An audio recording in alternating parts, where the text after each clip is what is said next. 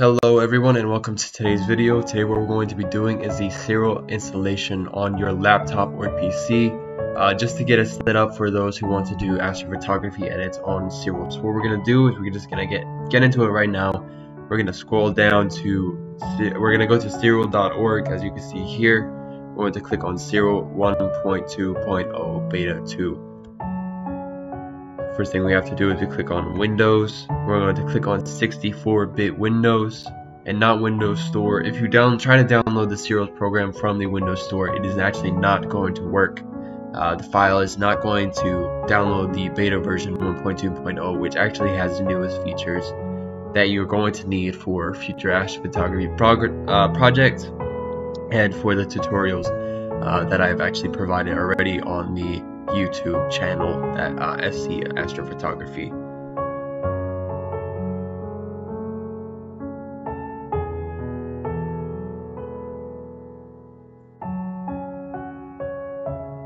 Okay, so it's scanning now. What we're going to do is we're going to click the minimize button. We're going to go to Files. As you can see, the download is right here. We're going to click on that.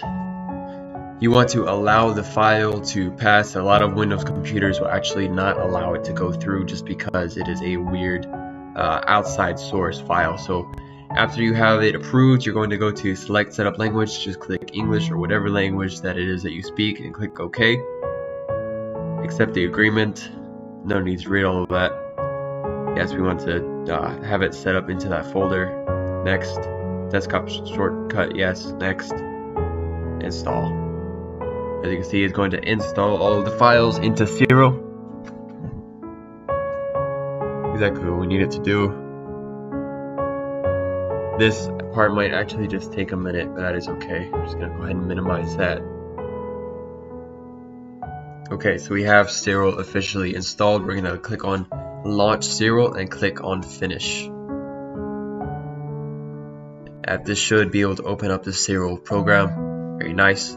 First thing we want to do is we want to check the scripts. As you see here, not all of the scripts that you're going to need are on the program already. So what we're going to want to do is actually we're going to open up Google again, and we're going to go and just type into the search bar Siril scripts. Very nice. We're going to go on to Free Astro, the first link that shows up, and we're going to download the scripts that are available here. The mono processing without flat, mono processing without dark, all of these ones. The one that we're going to be using the most is without DBF, which is it processes your image, your light image, without the dark files, bias, or flats. If you want to use those, then what you're going to want to do is you're going to instead of clicking on without dark, bias, or flat, you're going to click on without the flat files, and that is going to merge your darks and your lights together. It's going to let you use your darks, but most of the time I'm actually not going to be using darks when I'm doing my image. So what you're going to do is you're going to download all of these ones here.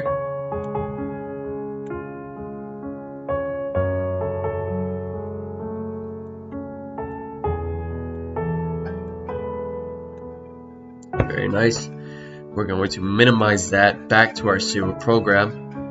Actually, we're going to go to Files, go to our Downloads, and you see all of the files here that you're going to need. We're going to just copy that, and we're going to go to our PC Programs, click on Program Files, and scroll down to Siril. And we're going to go to our scripts, and we're just going to paste this into the program. Okay, all the files have been successfully pasted into the Siril folder. So what we're going to do is we're going to minimize it again and go back to Siril 1.2.0. If you click on scripts, you will see that none of the files are actually there yet. So what we're going to want to do is we're going to go to our preferences, and we are going to our script location. As you can see, the directory is already here for Siril scripts. We're just going to refresh the button, and we're going to click on apply. And as you will see, now all of your scripts will be here. Again, the one that we're going to use the most is the without darks, bias, or flats. But if you do want to use the dark files without bias or flats, all you have to do is click on the OSD preprocessing without the flat, but most of the time I'm not going to be using the bias or flats or darks files. I personally don't see the need for them, not the use for them if I have enough light files or just using the Dwarf 2 telescope. I don't have that issue. Another thing that you need to take care of is you have to go to preferences, go to fit/Siril de Bayer. The Bayer information is very important. It will actually just mess up all the coloration of your photos if you have this set up wrong. Usually it will get this right. A Bayer information for files header if available. Usually the one I use is GBRG. That is what the Dwarf 2 telescope actually uses. Other telescopes may use other ones, like your digital camera use GBRG or GRBG, BGGR, all these different settings, but the Dwarf 2 telescope uses GBRG if we're going to use that, and usually it will be able to do this automatically with the Bayer information from files header. So we're going to click apply on that.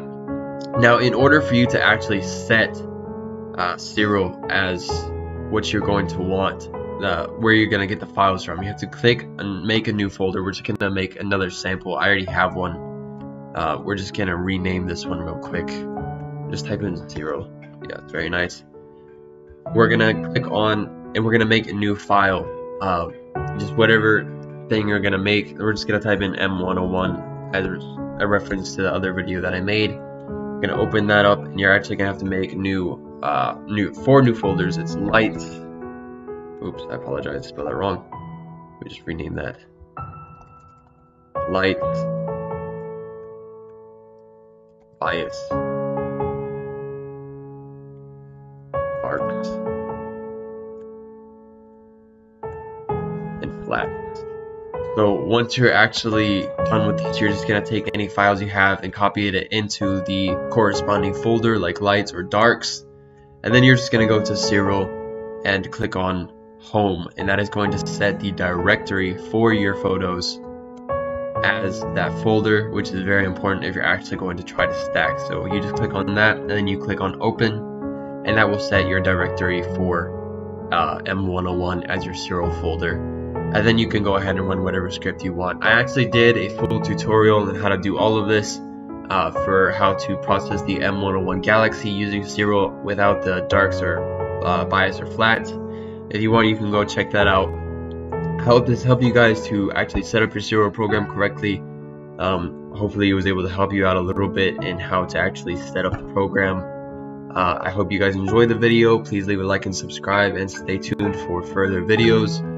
In the future, if you guys have any ideas for videos that you would like me to do, other tutorials, please just let me know in the comments, or you can direct message me on Facebook or Instagram. I will have both of those links in the description of this video. Thank you very much for watching again. Please leave a like and subscribe to support the channel, and I hope you guys have clear skies soon.